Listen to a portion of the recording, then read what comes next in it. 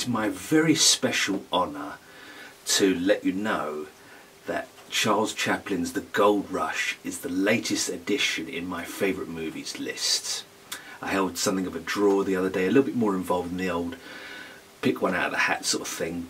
It came down to James Cameron's Terminator 2 Judgment Day and The Gold Rush, and this one. I'm very happy with this as a Rumble winner because it's a classic.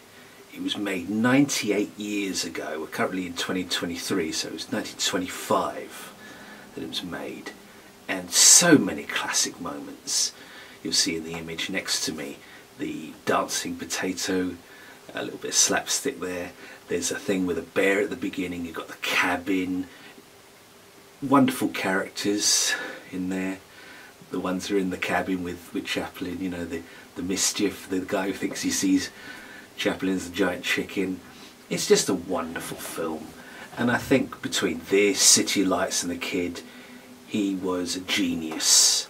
Yeah, he did other movies, of course, Modern Times, you know, The Great Dictator, but this one, if I had to choose one, this would be the one. Classic film.